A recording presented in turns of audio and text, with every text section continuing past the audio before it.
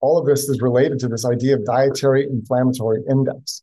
And just to pause for a minute to think about what inflammation is.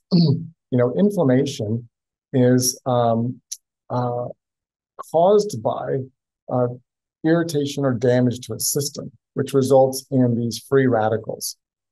Free radicals really are just electrons that are looking for a partner or a pair.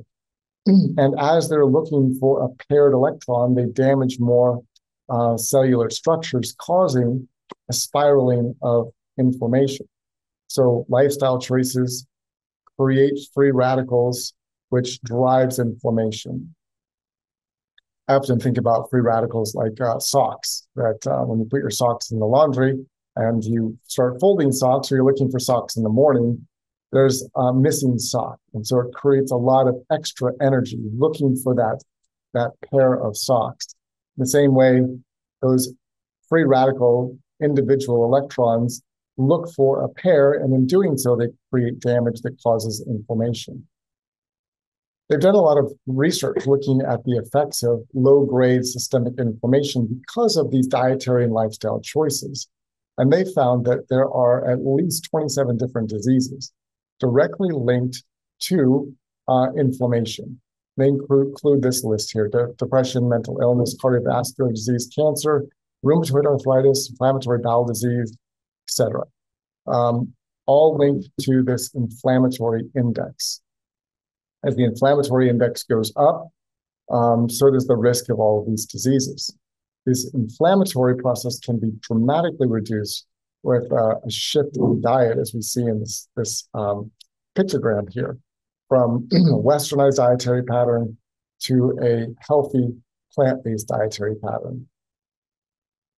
Inflammation can also be triggered by something called endotoxins.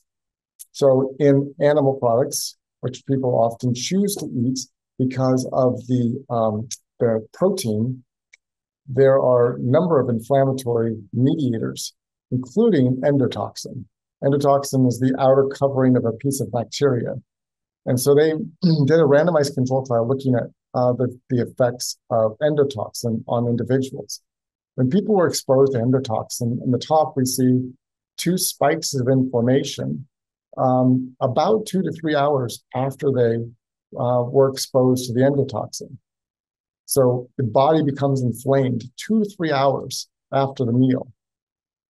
But what's very interesting, because inflammation is systemic, not just local, we see at the bottom that at the same time period, 2 to 3 hours, there was an increase in social disconnection and depressed mood. The brain is also inflamed. And so in this way, we can begin to understand that this whole systemic inflammatory process is driving not only inflammation in the arteries of the heart, but causes people to feel more depressed and less connected. And then what happens? People look to feel better, and they choose foods that give them a little boost, often sugar, fat, and salt. And so they eat foods that are unhealthy, that cause inflammation. And in just a few more hours, they're feeling bad again. So they feel bad, they're eating foods to feel better, causes more of an inflammatory response, and then they feel bad again.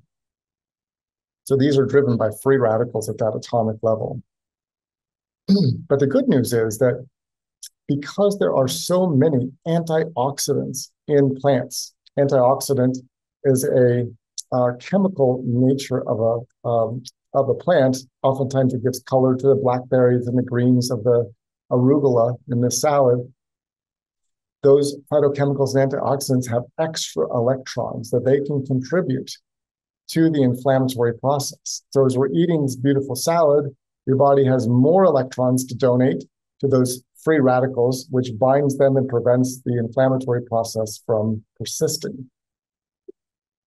Secondarily, and this is the beauty of food, it's not just that antioxidants take care of the free radical issues, but the antioxidants and phytochemicals turn off a key step in inflammation at the genetic level, the NF-kappa beta, which has been linked to all of these diseases and more than 400 different genes in the inflammatory process.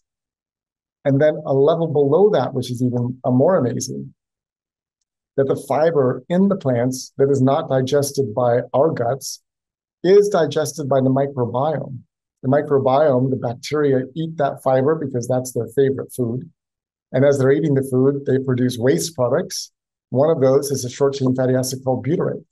Butyrate works locally to tighten up the tight junctions in the gut, reduce inflammation, reduce the risk of colon cancer, but it also enters the bloodstream, balances blood sugars for 4 hours, and it travels and turns off the inflammatory switch as well.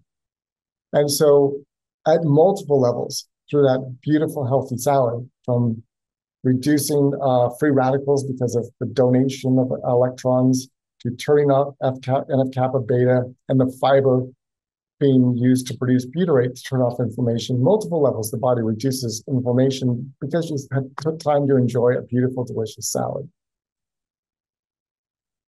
We also see that those same phytochemicals that you would find maybe in a cup of tea, curcumin, Indian meal, a nice curry dish, broccoli, sulforaphane, they work inside of the brain to reduce inflammation through a number of mechanisms.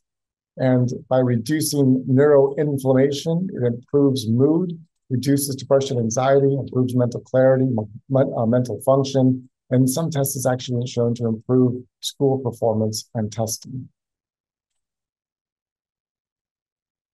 And it's amazing to think that, people every day are eating food just like this. And to those of us that are healthy, we look at this food and it has zero appeal. But for most people, this looks delicious. But when we think about it, it's delicious just for a few minutes on the tongue. And then the pleasure of that food is gone. But for hours after that, the body is inflamed, the body's on fire. Damage is being created throughout all the cellular structures. Genetic switches are being turned on and turned off immediately after that meal. But when we look at this food, it looks vibrantly alive. And the colors are different. The look and feel of this food is different. And even the contrast of the two pictures, I think, directs us in a little better way to understanding the benefits of plants. And we can look and almost feel the impact of those plants on our body. There's a very interesting study that, again, highlights the benefit of the antioxidants in darker colored fruits and vegetables. This was a study that looked at the impact of low quality, and that just simply means lower density of micronutrients in lighter colored fruits and vegetables versus darker colored fruits and vegetables. And we can see that after 2 weeks, the measurement of inflammation in the high antioxidant group, dark colored fruits and vegetables, went down dramatically. But in the lower antioxidant group, they had an uptick in inflammation. Their bodies were not managing inflammation as effectively as the group that was getting food with a higher degree of antioxidants. Again, the donation of the electrons, probably more important than we realize, but those phytochemicals, again, turning off those inflammatory switches. So it just gives us some direction on making sure our plates are colored with dark colored fruits and vegetables. We can still eat these other fruits and vegetables. They're absolutely delicious and have a lot of nutritional value. But again, just focusing and making sure we're getting lots of dark colored fruits and vegetables as well. So as we move into more of an epigenetic level, again, this study just shows us that 90% of the diseases today genetics is not the major cause of those diseases. It's lifestyle. And it's a huge misunderstanding for people today because they believe that there's no hope, that they don't need to change because it's their family genetics that leads to the diseases. In fact, I was asking a gentleman how long he wanted to live, just trying to inspire him that, you can live a long, healthy life. And he said, I'm only going to live to 48. I said, 48? Why are you only going to live to 48? He said, because every man in my family has died before age 50. And so he was assuming that because of the genetics of his family, his lifespan would be the same. And it's a very limiting and incredibly sad belief system. But the good news is that because of our understanding of epigenetics, the layer above the genes that is affected by our lifestyles that can turn on and turn off the genetic switches, we understand that epigenetics can be influenced by lifestyle and can dramatically overcome even the most significant genetic susceptibilities to lifestyle diseases. Dr. Michael Greger once said that genetics loads the gun and our lifestyle choices pull the trigger. And so that can even be on the health side. We can dramatically overcome these genetic limitations by making better lifestyle choices. This is just to highlight that, it's our activity levels, it's our food, it's our consumption of television that creates fear. It's the lack of sunlight exposure and being outside versus activity, stress reduction, peaceful living, plant-based diets, which is the solution for so many things. It really solves 80% of the disease burden in America today. And this is, I think, helps us understand the potential and the power of epigenetics, that it's not just the single generation that's really impacted by this. It's the downstream generations that also receive either a blessing or a curse from the lifestyle choices of their parents and grandparents. And we can see on the top picture that the second generations are affected through a transgenerational effect. And in the bottom, it can be a third generation. Mother's lifestyle choices impact the fetus and the germ cells in the fetus, the eggs and the sperm. Childhood lifestyle exposures affect those genes, which then during fertile years can be passed on to the next generation. And as that generation grows up and goes back to carrying children, some of those multi-generational epigenetic effects from the lifestyle choices, food, stress, etc., toxin exposure, are carried on to the next generation. So the good news is that for all of us, if we make changes today, we can change our epigenome today. But the really good news is for families that you can give an inheritance of good health by making different choices today. Healthy choices lead to a transgenerational inheritance of good health, vibrancy in life, and disease protection. And really what happens is that through those choices and by turning on these genetic switches and turning off the disease switches, we bend the curve on healthy aging. And this research study shows it's the healthy lifestyle, physical activity, epigenetic reprogramming through choices like polyphenols in berries, soy polyphenols from edamame and soy products, tofu, block DNA, methyltransferases, sulforaphane found in broccoli normalizes DNA. And if we're not utilizing those healthy plants, we can have not only normal aging, but through unhealthy choices, premature aging where the cells actually break down at a faster rate. But the good news is it's all in our choices every day. And again, coming back to the idea that plants and fiber have an impact, the digestion of these plants and the fiber, again, produces that short-chain fatty acid butyrate, which not only turns off NF-kappa beta and inflammation, but butyrate impacts a number of gene expressions, including the expression of in cancer, VEGF, which grows blood vessels into the cancer cells, increasing their growth rate and ability to metastasize, reduces inflammation, improves insulin resistance, decreases the intestinal biosynthesis of cholesterol, upregulates the BDNF, which supports the connections inside of the brain, and activates stem cells. So the fiber that we're eating produces butyrate, which then goes to dramatically change the genetic expression throughout our bodies.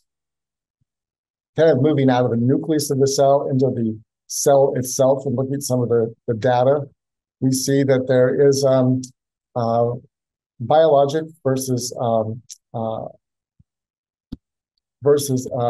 chronologic age. And so there's a key pathway when we look at this that contributes to more rapid or slower biologic aging.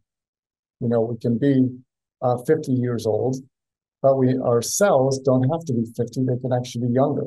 Or we could be 50 and our cells may be 70. One of the key pathways is autophagy. And so that's basically that as a cell ages, it undergoes a process of being broken down, chewed up, and then those materials are used to produce new cells. There are a number of key pathways in autophagy that are important for maintaining a healthy, younger biologic age. We see IGF-1, which is insulin-like growth factor 1, which is directly impacted by a whole food plant-based diet. The mTOR pathway is impacted by the phytochemicals, the color chemicals in the plants, exercise, and low diets in methionine and leucine, which largely come from animal products. We see AMPK pathway is directly impacted by the sulforaphane in cruciferous vegetables like kale and broccoli. Sirtuins, which are impacted by calorie restriction, doing some fasting every year, by phytochemicals and by exercise. So again, just pointing out that inside of our cells, this key autophagy pathway is positively impacted by a whole food plant-based lifestyle. The powerhouses of the cell, the mitochondria, are also impacted.